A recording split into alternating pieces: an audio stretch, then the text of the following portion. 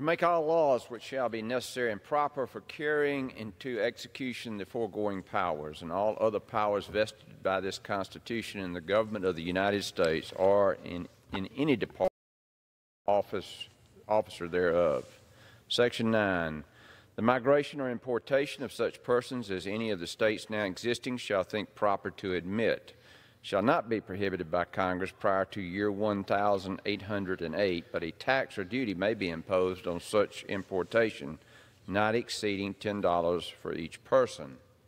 The privilege of the right of habeas corpus shall not be suspended unless when in cases of rebellion or invasion the public safety may require it. No bill of attainder or ex post facto law shall be passed.